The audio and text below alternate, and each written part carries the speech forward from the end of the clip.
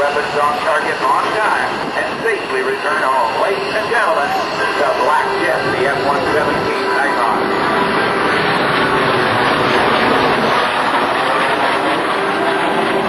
Developed by the Sunworks Langley Aircraft Advanced Project Development Office. In total secrecy, it flew for several years before anyone outside the small number of those involved in designing and building this aircraft knew about it, and first met combat in 1989 in Panama. A total surprise to the surprise really comes by. Give him away, ladies and gentlemen.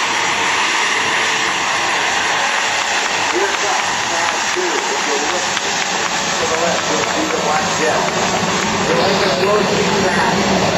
Sophisticated flyer by wire flight control. Autopilot allows pilots to see the F-117 located target and guide his weapon with pinpoint accuracy all in the daylight without the enemy even saying who's there. Nighttime is when the F-117A shines in combat, as was proven time and time again during Operation Desert Storm and Operation Allied Force in the Balkans.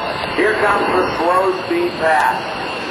Back on March 20th of 2003, the F-117A returned to the skies of Baghdad again, starting Operation Iraqi Freedom with a decapitation strike on key Iraqi leadership targets. It is possible to pilot this aircraft to reprogram his entire route, his entire mission, in his ready room, and take the black box to which all the information is programmed, put it in the jet, launch the jet, and gauge the mission compute becomes as visible as a B-52 bomber.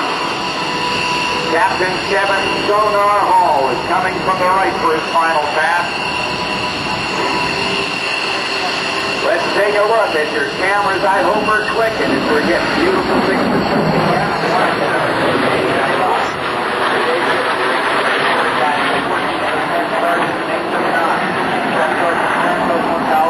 Staff Sergeant Jody Daniels, Staff Sergeant Oscar Vega, Staff Sergeant Brian Donovan, Senior Airman Jason Yergin, and Senior Admiral Michael Melody of the 49th Maintenance Group Anomaly. Aeronaut Chief George Grill, the Master Industry, and Sam's Club, as well as WABY-TV.